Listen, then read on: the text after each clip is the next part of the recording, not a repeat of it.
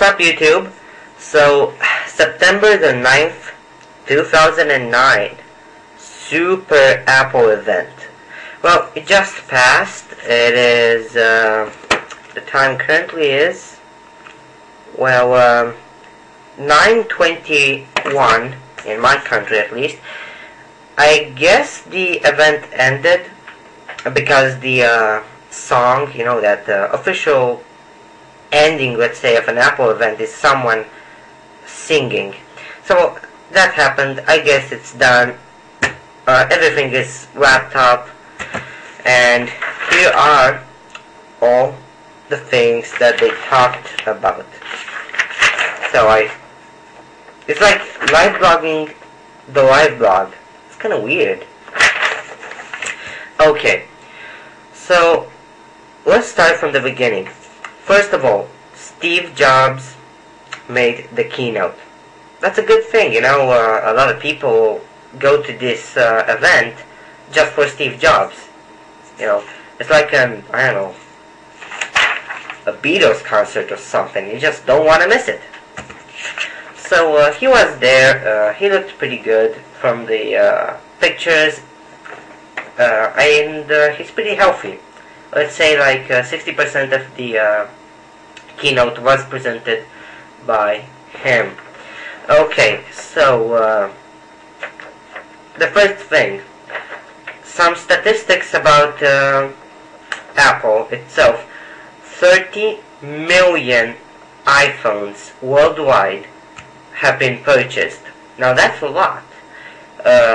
In the App Store there are 75,000 apps and over 1.8 billion downloads. Now that's a lot of downloads if you ask me. So first big announcement was the iPhone OS 3.1. Now this was in the rumor mill since, you know, 3.0 was released officially. Now it has some incredible features that I really want to see. The first is the Genius App Store, so that it would find out exactly what your preferences are for different apps, so it would give you some ideas, you know, like the music Genius. A pretty interesting news is 30,000 ringtones for your iPhone, and I guess they are available for the iPod Touch too, because the iPod has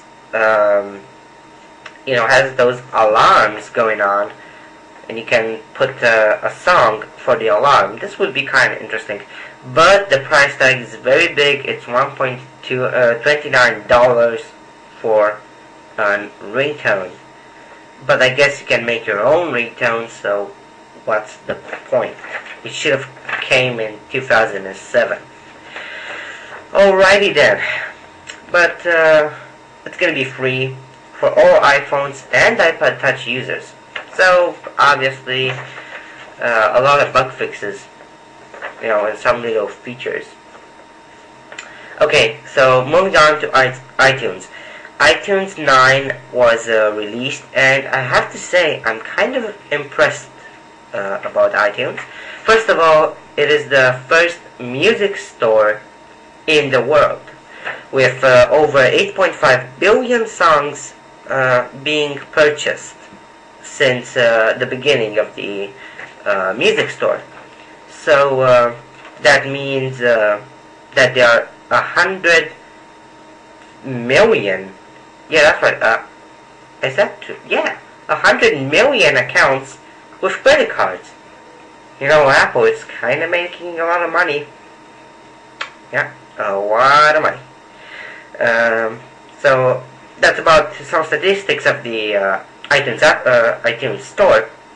Let's talk about the program itself.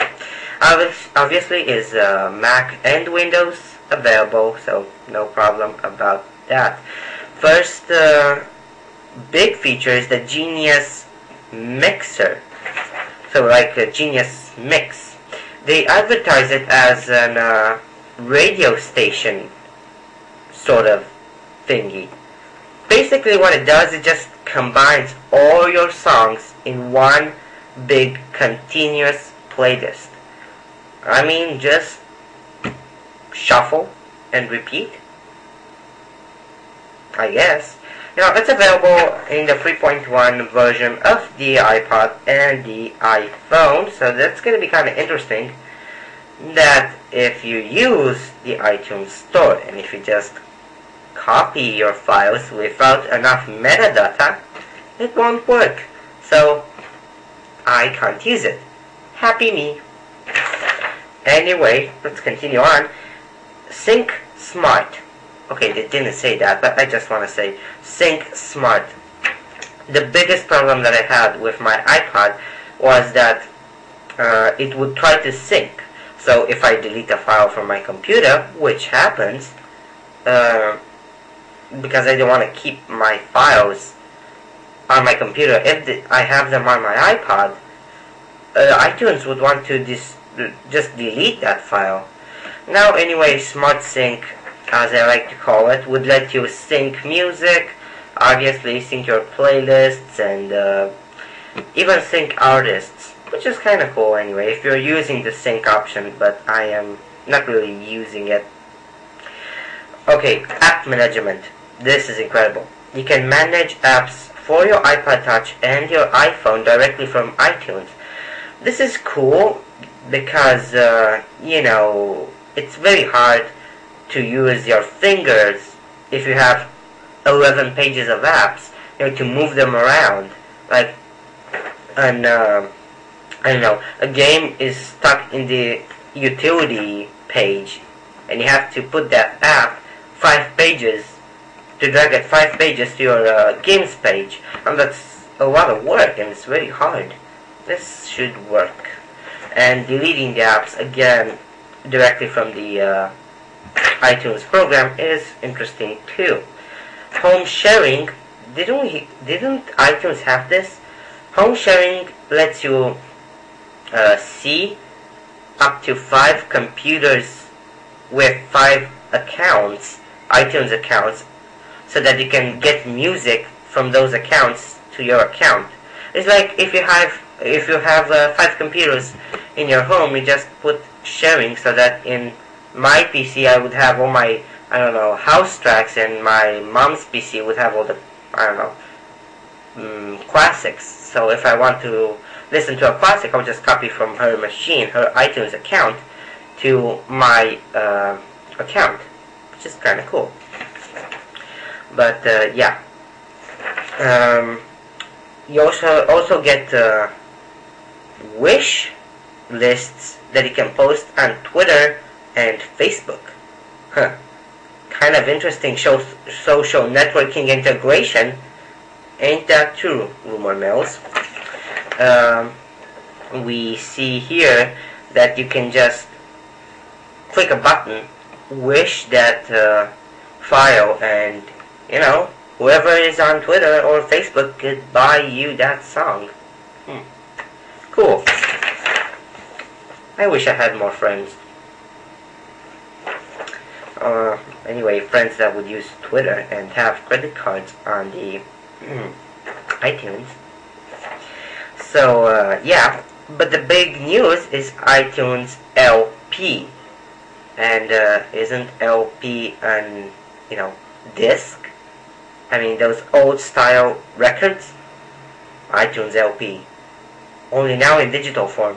So basically you buy the album and you get a special window for that album where you can see videos, you can obviously listen to the songs, and get some bonus art and stuff like that. It's kind of cool, in fact. But again, I guess it's going to cost you premium money, and I guess that's a lot. I don't know, no pricing yet on that. So, another interesting thing is bonus features, but for movies. You know, when you buy a DVD, you get outtakes, or you get something more, I don't know, deleted scenes or commentaries. Now, you're going to get that too if you buy a movie from iTunes, which is a nice addition. if you're gonna pay a lot of money for the download, why not get bonus features